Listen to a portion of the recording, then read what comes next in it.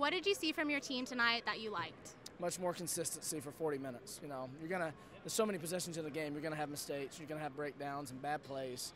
But it's a game of perfection. Basketball is, and and how many mistakes how can you minimize mistakes? The team that does that the best usually wins. After starting the season with a loss this last week, how did you get your team ready for this week? Well, we just stuck with the plan, honestly.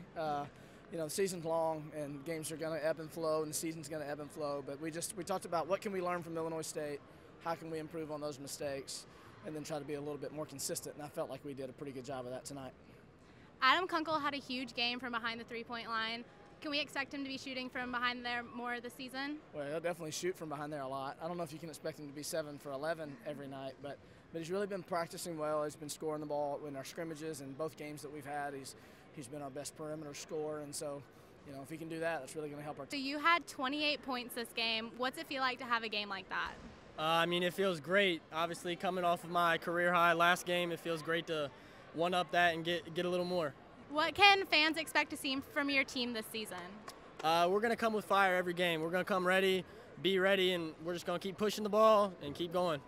Well, congratulations. Great job. Thank you very much.